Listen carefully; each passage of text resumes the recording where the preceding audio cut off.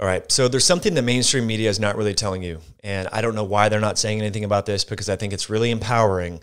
Now, it might sound like bad news, and here we go. There's ample scientific literature showing that individuals that are overweight, that have prediabetes and diabetes, have a lot of visceral adiposity, they don't get the same immunological protection from a vaccine compared to individuals that don't have those diseases. Now, what's interesting about this, and I want you to think about this, is the same individuals that are quote unquote at increased risk because they have the comorbidities. The majority of the hospitalizations and the deaths with everything that's going on occur in individuals that have type 2 diabetes, hypertension, obesity, they're overweight, they have asthma, allergies, history of cancer. So we can surmise or bucket or characterize those individuals as having chronic inflammation, dysglycemia, metabolic issues. Well, again, multiple studies have shown that those same individuals that meet that criteria and that the data is clearly showing from Wuhan, from Italy, from New York, well, guess what? Those same individuals, multiple studies have shown that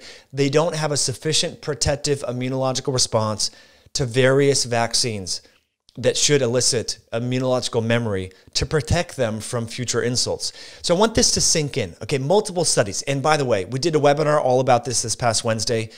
If you want to access free access to the webinar replay, the PDF slides, links are below. I want you to have access to share this information because we need to empower people and remind them that sitting on their couch, fumbling their thumbs, waiting for a vaccine, it may not help them, right? Multiple studies have actually shown that when individuals lose body fat and improve their health, then they are given a vaccine, they mount an efficient adaptive immunological response, meaning they have seroconversion, seroprotection, meaning that their antibodies then are increased from the vaccine, which helps their body become more immunologically protected against future insults for the pathogen for which they're trying to get protection of. So I want this to sink in and really hit home because there's so many people who are taking proactive measures. They're wearing face masks, they're wearing gloves, they're washing everything, they're bleaching their countertops, but they're putting garbage into their mouth. They're sitting on the couch watching TV or they're on their phone. They're not exercising. They're scared to go outside because they think they're going to get a virus. But what you need to understand is if your metabolic health is compromised, if you're overweight or obese, your immune system is going to be chronically taxed from that inflammation.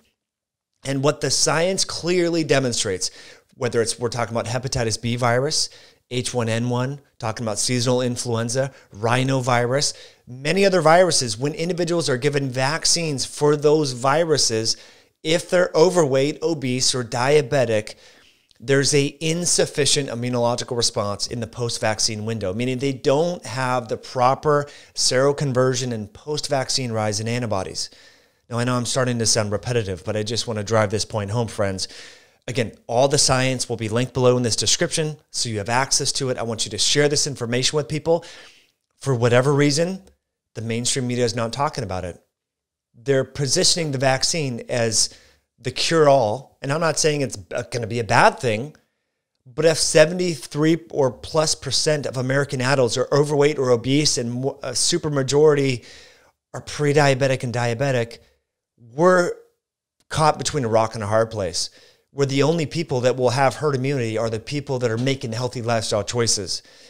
And to me, that's not fair. And I'm not being condescending to anyone, but I think we all need to step it up. We all need to stop drinking soda pop, going to Krispy Kremes, eating McDonald's, eating junk food, staying up till 3 in the morning watching Netflix. We all need to double down on our healthy lifestyle behaviors so that we can improve the health of our metabolism, which is intimately connected to our immune system. So this is a topic that we've been talking a lot about. I would encourage you to watch other videos that get a little technical, but we talk about this idea of immunometabolism. We know that if you have blood sugar issues and obesity and metabolic issues, your immune system is going to be imbalanced. We know that if you have immunological issues, autoimmunity, allergies, inflammation, your metabolism gets imbalanced and you have insulin resistance and you tend to gain weight. Again, the scientific term to characterize the field of study that I'm talking to you about is called immunometabolism. This has been well elucidated by Harvard scientists. I have a book called Belly Fat Effect that summarizes this. In the links below, we have a webinar that will explain everything that you need to know about this. This message needs to be shared. We need to talk about it. It's not anti-vaccine. It's not pro-vaccine.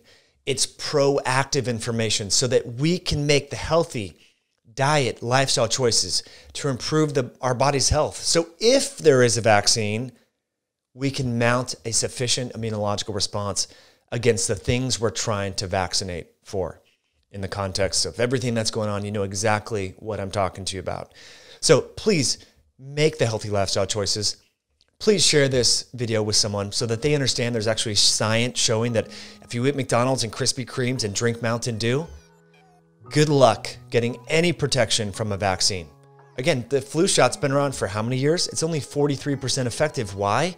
Because many people that are getting the flu shot have a shot immune system in the first place. So I don't want to sound doom and gloomy.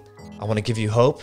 We know that people, when they lose weight and then they get a flu shot, it's much more effective. So please make the healthy lifestyle choices.